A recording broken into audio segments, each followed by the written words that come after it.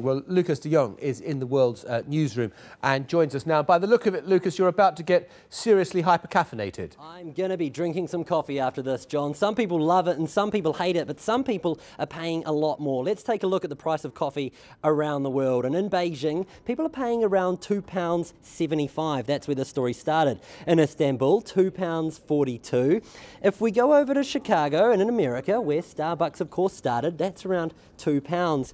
And one of the cheapest we could find is in good old Mumbai, India, where it's £1.49.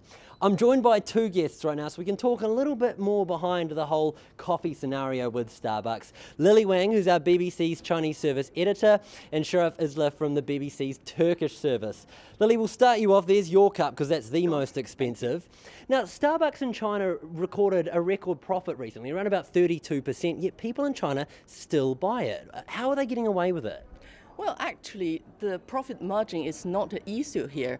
People go there, especially middle-class people go there. They're sort of enjoying kind of atmosphere. You can say it's a life choice, it's a style kind of thing. So people are not considering sort of profit margin when they're drinking a cup of coffee in Starbucks. And to be honest, and of course, when you say they're making a huge profit by the state media, and then there will be people angry about that. But the thing is, if you see the Twitter, the Chinese micro blog, and about 60,000 retweet and over 30,000, something like 30,000 comments, and most of them actually criticizing CCTV by picking up this story. Let's talk about that, because they did a 20-minute special about it. You can put it down anytime you want. You don't need to touch it if you don't like it. They did a 20-minute special on this.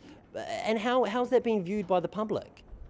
Well, people were saying there are so many things that CCTV can address. Unjust. There are high price of housing, high price of health care, and lots of other things, petrol, for example. And if you picking up a sort of cup of coffee, and to be honest, the Starbucks coffee actually is not that expensive if you compare it with any other coffee shop. If you go to a park in China or go to any other street coffee shop, you'll probably pay exactly the same or even more for a less sort of good quality coffee. So people think, well, it's a cup of coffee, so what's the fuss?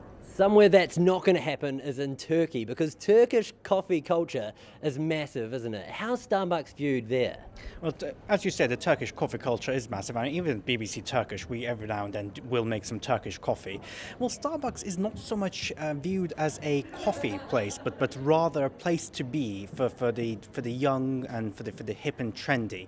So it's people go there more so to be seen, to be honest, and not necessarily to enjoy the coffee.